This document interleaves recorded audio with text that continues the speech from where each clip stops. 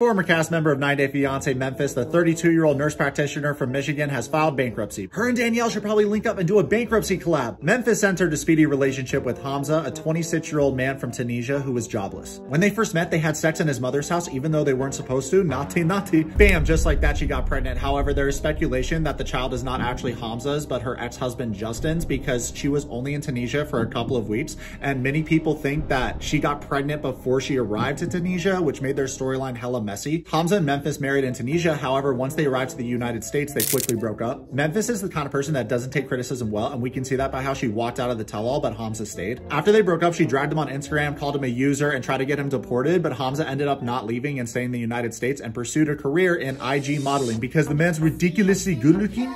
According to this article, Memphis has a debt of over $225,000, so she probably won't be bringing another man from the Middle East over here on scholarship.